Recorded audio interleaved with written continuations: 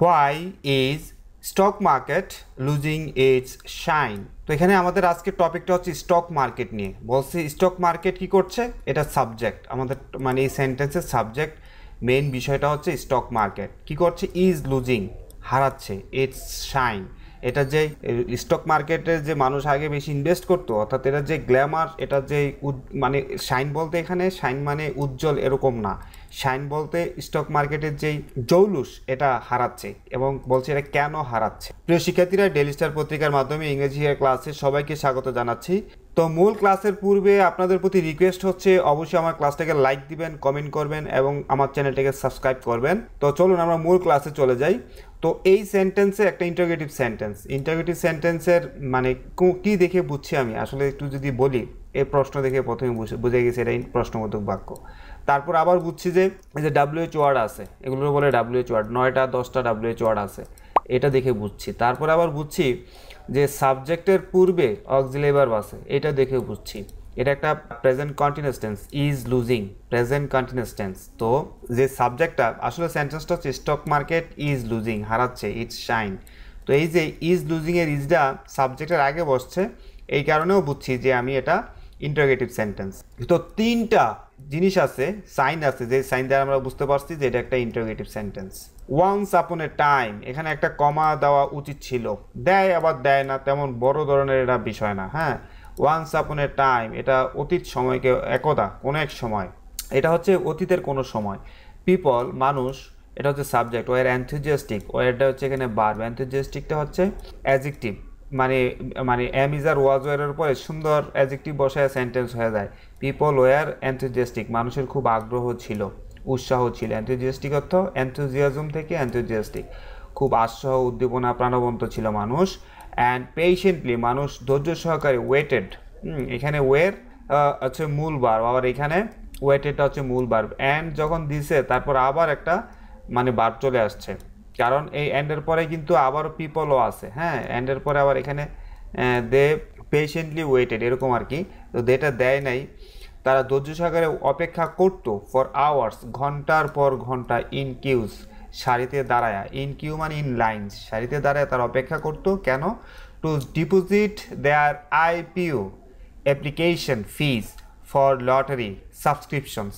অর্থাৎ শেয়ার বাজারের দুইটা মার্কেট আছে, একটা হচ্ছে প্রাইমারি মার্কেট আর একটা হচ্ছে সেকেন্ডারি মার্কেট। তো প্রাইমারি মার্কেটটা মানে কি করে, মানে যখন কোনো কোম্পানি শেয়ার ছাড়ে তখন প্রথম IPOর মাধ্যমে শেয়ার ছাড়ে। IPOর মানে ফুল মিনিংটা কি, কমেন্টে আপনারা জানাবেন। তো এটাই বলছে, পিপল আর এনথুজিয়াস্টিক, তাদের খুব আগ্রহ ছিল এবং তারা অপেক্ষা করতো লাইনে দাঁড়ায় যে তারা আইপিও কিন্তু আবেদন করতো, IPOর জন্য আবেদন করতো। ডিউরিং দ্যাট এরা, ওই যুগে, দ্যাট বলতে পাস্টে চলে গেছে, ওই যুগে পেছনের, ইনভেস্টর্স বিনিয়োগকারীরা, এখানে পিপল বলছে, এখানে আইসা ইনভেস্টর্স হয়েছে, ইনভেস্ট থেকে ইনভেস্টর্স বিনিয়োগকারীরা, who were allotted subscribed shares, যাদেরকে এই IPOর মাধ্যমে যারা লটারিতে শেয়ার পাইতো তাদের কথা বলছে, মানে যারা কোম্পানি শেয়ারের অংশ পাইতো। অ্যালটেড মানে বরাদ্দ করা হইতো, যাদেরকে দিত, যারা আবেদন করতো সবাই পাইতো না, এই কারণে অ্যালটেড। হু ওয়ার অ্যালটেড, যাদেরকে হু ওয়ার গিভেন এরকম আর কি, যাদেরকে দেওয়া হইতো সাবস্ক্রাইব শেয়ার্স, শেয়ারের অংশ যাদেরকে দেওয়া হইতো, এই যে অ্যাপ্লিকেশনের মাধ্যমে লটারি পরিবর্তিত হইতো, লটারির মাধ্যমে যারা পাইতো তাদেরকে বলা হয় সাবস্ক্রাইব শেয়ার্স, যাদেরকে কোম্পানি তাদের শেয়ারের মালিকানা করতো। এইখানে এই হু ওয়ার অ্যালটেড এটা কিন্তু একটা অ্যাডজেক্টিভ ক্লজ, যেটা মেইন ক্লজের মাঝখানে ঢুকে গেছে। মেইন ক্লজের সাবজেক্ট হচ্ছে ইনভেস্টর্স। অফেন গেইনড, তারা প্রায় পাইতো, গেইন মানে কি, লাভ করতো, অর্জন করতো। এখানে এই গেইন বারবার সাবজেক্ট কার সাথে এগ্রিমেন্ট করছে, ইনভেস্টর্সের সাথে। আর এই ইনভেস্টর্সকে ব্যাখ্যা করার জন্য একটা অ্যাডজেক্টিভ ক্লজ দিচ্ছে, কোন ইনভেস্টর্সরা, যারা কোম্পানি তাদেরকে সাবস্ক্রাইব করে নিছে, সেই ইনভেস্টর্সদেরকে। তো এরকমই বলছে, ওই ইনভেস্টর্সরা অফেন গেইন, তারা প্রায় লাভ করতো, সাবস্টেনশিয়াল প্রফিটস, বড় ধরনের একটা লাভ পাইতো, without facing significant investment risk, কোনো ধরনের মোকাবেলা করা ছাড়া। উইদাউট ফেসিং অর্থ কি, মোকাবেলা করা ছাড়া, সিগনিফিক্যান্ট ইনভেস্টমেন্ট রিস্ক, কোনো রিস্ক ছাড়া তারা অনেক মানে সাবস্টেনশিয়াল মানে একটা অনেক বড় পরিমাণের একটা লাভ পাইতো ইন দ্য প্রাইমারি মার্কেটে। হাউএভার, যাই হোক, রিসেন্ট ইয়ার্স সাম্প্রতিক বছরগুলো হ্যাভ ব্রট এনেছে, ব্রিং অ্যাবাউট থেকে ব্রট হয়েছে, ব্রট অ্যাবাউট প্রেজেন্ট পারফেক্ট টেন্স। এই যে এইটুকু হচ্ছে প্রেজেন্ট পারফেক্ট টেন্স, এটা হচ্ছে bring about phrasal verb, group verb. Bring about অর্থ ঘটানো বা আনা। কি ঘটাইছে? সিগনিফিকেন্ট চেঞ্জেস, অনেক পরিবর্তন হয়েছে। And in the present day, এবং বর্তমান সময়ে জেনারেল ইনভেস্টর্স সাধারণ বিনিয়োগকারীরা, এটা হচ্ছে সাবজেক্ট, শো দেখায়, লিটল ইন্টারেস্ট কম আগ্রহ দেখায়। এটা কিন্তু নেগেটিভ সেন্টেন্স। লিটল মানে হচ্ছে নেগেটিভ, নো নো মানে হচ্ছে নো, নট হচ্ছে 100% নেগেটিভ, আর লিটল অর্থ হচ্ছে 98%, 99% নেগেটিভ, এরকম আর কি। জেনারেল ইনভেস্টর সাধারণ বিনিয়োগকারীরা, শো লিটল ইন্টারেস্ট তারা তেমন একটা আগ্রহ দেখায় না, ইন অ্যাপ্লাইং ফর আইপিওস তারা আইপিওর আবেদনের জন্য তেমন একটা আগ্রহ দেখায় না। ডিউ টু মানে কারণে, কি কারণে? মিগা ক্যাপিটাল গেইনস, সামান্য, ওইখানে বলছে সাবস্টেন্সিয়াল মানে গেইন, এখানে বলছে কি সাবস্টেন্সিয়াল প্রফিটস, এখানে বলছে মিগার ক্যাপিটাল গেইনস, সামান্য আয়। কারণ হচ্ছে সামান্য আয় হয় ফ্রম সাচ অ্যাপ্লিকেশনস, এরকম আয় কইরা অ্যাপ্লিকেশন, এরকম আইপিও পাইলে এখন আর তেমন একটা লাভ হয় না, আগে বেশি লাভ হইতো। ওভার টাইম সময়ের পরিক্রমায়, the number of active bio accounts, আমরা বিও অ্যাকাউন্টসের বিস্তারিত ফার্স্ট ব্র্যাকেটে লিখে দিছে। এটা যদি কেউ কমা দিয়ে লিখে দিত, হাইপেন দিয়ে লিখে দিত এইটুক, তাও হইতো, ফার্স্ট ব্র্যাকেটে লিখে দিছে। বিও মানে হচ্ছে বেনিফিশিয়ারি ওনার অ্যাকাউন্টস। তো শেয়ার বাজারে লেনদেন করার জন্য একটা বিও অ্যাকাউন্ট খোলা লাগে ব্রোকার হাউসে, তো সেটাই বলছে এই ব্রোকার হাউসে ওভার টাইম সময়ের পরিক্রমায় নাম্বার অফ বিও অ্যাকাউন্টস, এরকম অ্যাকাউন্ট করা নাম্বার মানে অ্যাকাউন্ট করা যারা অ্যাকাউন্ট করে তাদের সংখ্যা has been experiencing, present perfect tense, present perfect continuous tense, sorry present perfect tense হইলে হ্যাজ এক্সপিরিয়েন্সড বি3 হইতো, আর প্রেজেন্ট পারফেক্ট কন্টিনিউয়াস টেন্সে হ্যাজ বিন থাকবে, ভার্বের সাথে আইএনজি থাকবে। হ্যাজ বিন এক্সপিরিয়েন্সিং বলার অর্থ হচ্ছে এই বিও অ্যাকাউন্টের সংখ্যা, নাম্বার অফ বিও অ্যাকাউন্ট মানে কি বিও অ্যাকাউন্টের সংখ্যা হ্যাজ বিন এক্সপিরিয়েন্সিং আ ওরিসাম ডেক্লাইন, একটা মানে ওরিসাম অর্থ হচ্ছে ওরি থেকে আসছে এটা, হ্যাঁ, দুশ্চিন্তাজনকভাবে কমে যাচ্ছে। এক কথায় এত বড় করে এত পেঁচায় লেখার কোনো দরকার ছিল না, হ্যাজ বিন ডেক্লাইনিং লিখে দিলে হইতো। কি লিখে দিলে হইতো? ডেক্লাইনিং, এটারে নাউনটারে বার বানিয়ে দিলে হইতো, কিন্তু একটু আপ স্ট্যান্ডার্ড করে বলছে। কি বলছে? Number of the bio accounts, bio অ্যাকাউন্টের সংখ্যা হ্যাজ বিন এক্সপিরিয়েন্সিং আ ওরিসাম ডেক্লাইন, অর্থাৎ মানে আশঙ্কাজনকভাবে বিও অ্যাকাউন্টের সংখ্যা কি করছে? এক্সপিরিয়েন্সিংয়ের ডেক্লাইন, কমে যাচ্ছে। As of January 1, 2023, as of অর্থ হচ্ছে পর্যন্ত, কত পর্যন্ত? জানুয়ারি 1, 2023 পর্যন্ত। সেন্ট্রাল ডিপোজিটরি বাংলাদেশ লিমিটেড, অর্থাৎ এই প্রতিষ্ঠানটি held a total of 18,61,722 active bio accounts, অর্থাৎ 2023 সাল পর্যন্ত এই পরিমাণ বিও অ্যাকাউন্টস আছে। ইয়েট তারপরও উইদিন এ মিয়ার 9 মান্থস, 9 মাসের মধ্যেই the total number of bio accounts, সম্পূর্ণ বিও অ্যাকাউন্টের সংখ্যা উইটনেসড আ ডেক্লাইন, মানে একটা এখানে এক্সপিরিয়েন্স যে অর্থটা দিছে, এখানে উইটনেস একই অর্থ দিছে। এখানে এক্সপিরিয়েন্সে ডেক্লাইন মানে কি মানে কমে যাওয়া, এখানে উইটনেসড এ ডেক্লাইন, এটা অর্থ কমে যাওয়া। কত কমে গেছে? Total number of bio accounts witnessed A ডেক্লাইন of 1,11,137, মানে 1,11,137টা অ্যাকাউন্ট কমে গেছে। অ্যাকাউন্টিং ফর অ্যাপ্রক্সিমেটলি 6.34%, অর্থাৎ এই যে এই সংখ্যাটা, এটা হচ্ছে মোট বিও অ্যাকাউন্টের 6.34% অফ টোটাল বিও অ্যাকাউন্টস, অর্থাৎ 6%, 6.5% বিও অ্যাকাউন্টস এই কমে গেছে, 9 মাসে কমে গেছে। তো এই কারণেই বলতেছে সারপ্রাইজিংলি, এটা হচ্ছে অ্যাডভার্ব, সেন্টেন্সের শুরুতে অ্যাডভার্ব থাকলে কমা দিতে হয়।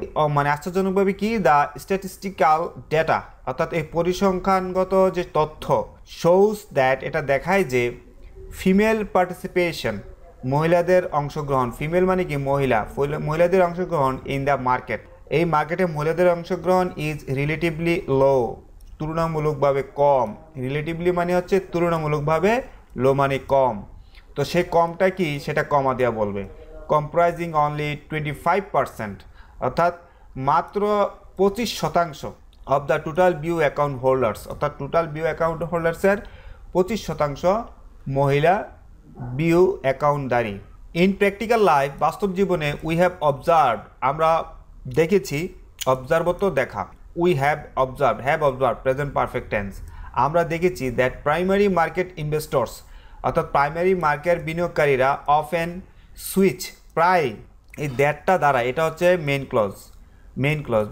ক্লজ মানে কি সাবজেক্ট ভার্বকে ক্লজ বলে এই ক্লজ হয়ে গেছে মেইন ক্লজের ক্লজটা হয়ে গেছে আবার এই দ্যাট দিয়ে আরেকটা ক্লজ শুরু হয়েছে যেটা সাবঅর্ডিনেট ক্লজ দ্যাট তো আমরা কি অবজার্ভ করছি হ্যাঁ that primary market investors primary মার্কেটের বিনিয়োগকারীরা অফেন প্রায় এটুকু হচ্ছে সাবজেক্ট দ্যাট সাবঅর্ডিনেট কনজাংশন বসানোর পর একটা সাবজেক্ট লাগে এটা হচ্ছে সাবজেক্ট তো সাবজেক্ট এই প্রাইমারি মার্কেট ইনভেস্টররা কী করে সুইচ করে কোথায় সুইচ করে টু দ্য সেকেন্ডারি মার্কেট আমরা দেখছি যে প্রাইমারি মার্কেটের ইনভেস্টররা সেকেন্ডারি মার্কেটে সুইচ করে মানে তারা সেকেন্ডারি মার্কেটও শেয়ার কেনা বেচা করে once they have realised some profits তারা যদি কিছু প্রফিট পায় তারা সেকেন্ডারি মার্কেটেও ইনভেস্ট করে থ্রু দেয়ার আইপিও সাবস্ক্রিপশনস তারা প্রাইমারি শেয়ারের আইপিও সাবস্ক্রিপশনের মাধ্যমে আয় করলে সেকেন্ডারি বাজারেও তারা ইনভেস্ট করে হাউএভার যাই হোক ইন দ্য কারেন্ট ল্যান্ডস্কেপ বর্তমান অবস্থায় ল্যান্ডস্কেপ মানে আমাদের মানে এনভায়রনমেন্ট নেচার প্রাকৃতিক দৃশ্য এরকম না এখানে বর্তমান সিচুয়েশনে however in the current landscape বর্তমান সিচুয়েশনে আইপিওস no longer offer the same level of অ্যাট্রাকটিভনেস for investment কিন্তু এখন আর আইপিও কিনা তেমন একটা অ্যাট্রাকটিভ মুনাফা পাওয়া যায় না কনসিকুয়েন্টলি অর্থ হচ্ছে এর ফলে অ্যাজ এ রেজাল্ট আর কি হয় there has been a sharp ডেক্লাইন মারাত্মক একটা কমে গেছে has been present perfect tense there has been A sharp ডেক্লাইন মারাত্মক কমে গেছে in the opening of view accounts এই কারণে বিউ অ্যাকাউন্টস ওপেনিংয়ের সংখ্যা কমে গেছে অ্যান্ড দিস ডিক্লাইন এবং এই যে কমে যাওয়া ইজ মিরর্ড এটা প্রতিফলিত হচ্ছে মিরর্ড মানে কি প্রতিফলিত রিফ্লেক্টেড আর কি in the struggle two attract new investors এখন কর্তৃপক্ষ কী করতেছে তারা স্ট্রাগল করতেছে আকর্ষিত করার জন্য নিউ ইনভেস্টর্স নতুন বিনিয়োগকারীদেরকে to the secondary market as well মানে সেকেন্ডারি মার্কেটে যেহেতু এখন আর বেশি বিউ অ্যাকাউন্টস হয় না এই কারণে কর্তৃপক্ষ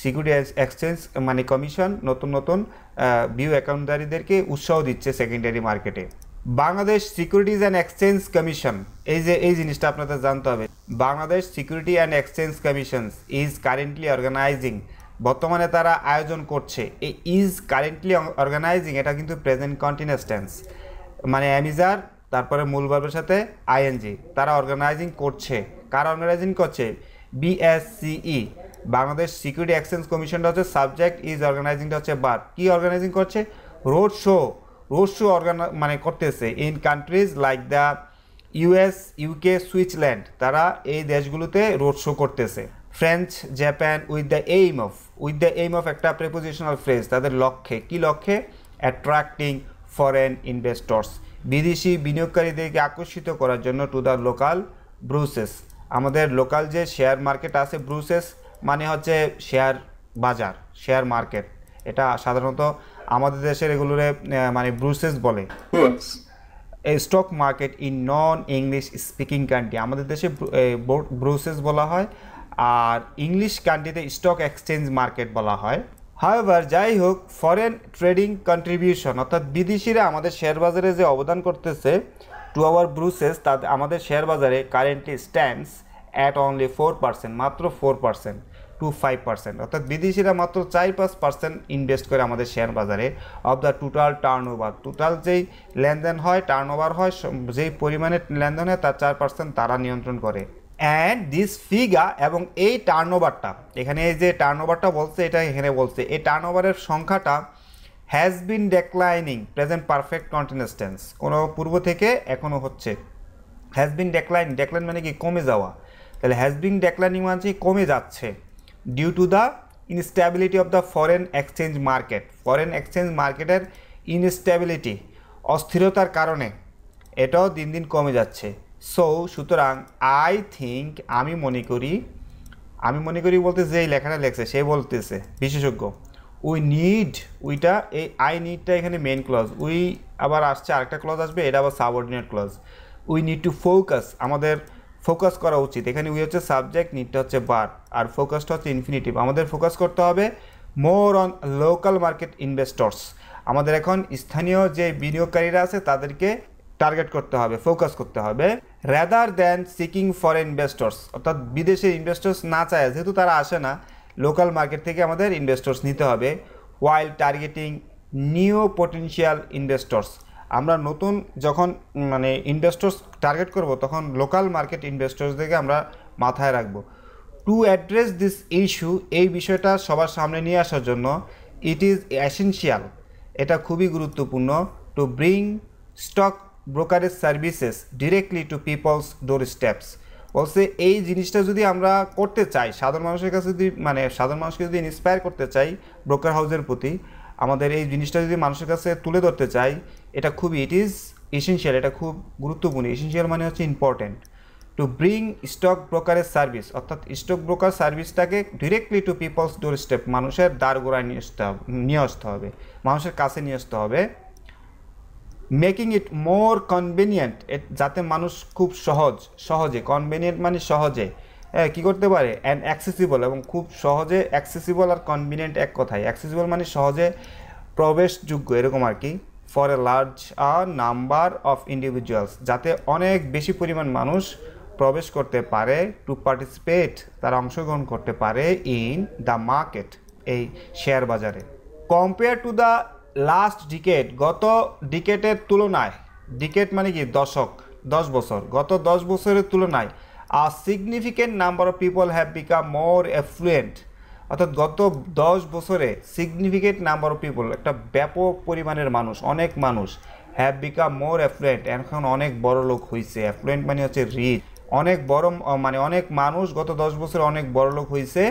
due to an increase in per capital income, per capital income বৃদ্ধির কারণে, ডিউ টু মানে কারণে, ইনক্রিজ বৃদ্ধি, in the per capital income, per capital প্রত্যেক মাথাপিছু আয় বৃদ্ধি পাওয়ার কারণে গত 10 বছরে অনেক মানুষ কী হয়েছে, হ্যাজ বিকাম মোর মানে অ্যাফ্লুয়েন্ট, হ্যাভ বিকাম, যেহেতু পিপল আছে হ্যাভ বিকাম হবে, অনেক মানুষ বড়লোক হয়েছে। অ্যাফ্লুয়েন্ট শব্দটা এখানে নতুন, অ্যাফ্লুয়েন্ট মানে রিচ, এরকম ভালো অবস্থা। অ্যান্ড ইন্ডিভিজুয়াল আর্নিং লেভেলস, এবং প্রত্যেকেরই ব্যক্তিগত আর্নিং লেভেল ভালো হয়েছে। হাউএভার, যাই হোক, দ্যার ইজ আ কনসার্ন, একটা দুশ্চিন্তা আছে, কনসার্ন মানে দুশ্চিন্তা, anxiety, that these increase savings, এই ক্রমবর্ধমান মানে সেভিং মানে মানুষের সঞ্চয়, আর নট বিং ইনভেস্টেড, এগুলো ইনভেস্ট করা হচ্ছে না। এইখানে এই যে দ্যাটটা সাবঅর্ডিনেট কনজাংশন, তারপর দিজ ইনক্রিজ সেভিংস, এই বেশি মানে মানুষ যে আয় করছে সেই সেভিংসগুলো, সঞ্চয়গুলো, আর এটা হচ্ছে verb, are not being invested, এগুলো ইনভেস্ট করা হচ্ছে না। In the stock market, stock মার্কেটে এগুলো ইনভেস্ট করা হচ্ছে না। ওয়ান পসিবল ইস্যু, একটা সম্ভাব্য কারণ, is the lake of accessibility, কারণ মানুষ সহজে প্রবেশ করতে পারছে না। লেক অফ অ্যাক্সেসিবিলিটি হচ্ছে অ্যাক্সেসিবিলিটির অভাব, প্রবেশের অভাব, মানে স্টক মার্কেটে ঢোকার যে পথটা সেটা সহজ না, two stock brokerage service, as যেহেতু মেনি এডুকেটেড ইন্ডিভিজুয়ালস, অনেক শিক্ষিত মানুষ, রিমেইন আনইনভলভড ইন দিস ইন্ডাস্ট্রি, এই ইন্ডাস্ট্রিতে অনেক শিক্ষিত মানুষ রিমেইন আনইনভলভড, জড়িত হয় না, ডিউ টু ফিয়ার, ভয়ের কারণে, ইগনোরেন্স অথবা কেউ না জানার কারণে, or lake of knowledge about potential benefits of investing, অথবা কেউ জ্ঞানের অভাবে, এটাতে এখানে যে পটেনশিয়াল বেনিফিটস অফ ইনভেস্টিং, এখানে যে আয় মানে বিনিয়োগ করে লাভ করা যাবে, এই জ্ঞানের অভাবে অনেকে ইনভেস্ট করে না। ইন জেনারেল, সাধারণত, পিপলস পারসেপশন, মানুষের পারসেপশন মানে কি বোধগম্যতা, মানুষের মানে শেয়ার বাজার সম্পর্কে মানুষের পারসেপশনটা কি, মানুষের আইডিয়াটা কি, মতামতটা কি, অফ স্টক মার্কেটস রিমেইনস শেকি, মানুষের আইডিয়া হচ্ছে শেয়ার মার্কেট সম্বন্ধে যেটা এখনও শেকি অবস্থায় আছে, ফলোইং দ্য কলাপস ইন 2010, 2010 সালে কলাপসের পরে মানুষ এখন বিশ্বাস করতে পারছে না। অ্যান্ড মার্কেটস ইমেজ, মার্কেটের যে image, still has not recovered, এখনও রিকভার করছে না। হুইচ হ্যাজ ইরোডেড, এই ইরোড মানে হচ্ছে ইরোড মানে ইরোশন তো বুঝেন, ইরোশন মানে ক্ষয়, ইরোড কনফিডেন্স মানেও বোঝাচ্ছে যে মানুষের কনফিডেন্সের ঘাটতি তৈরি করছে।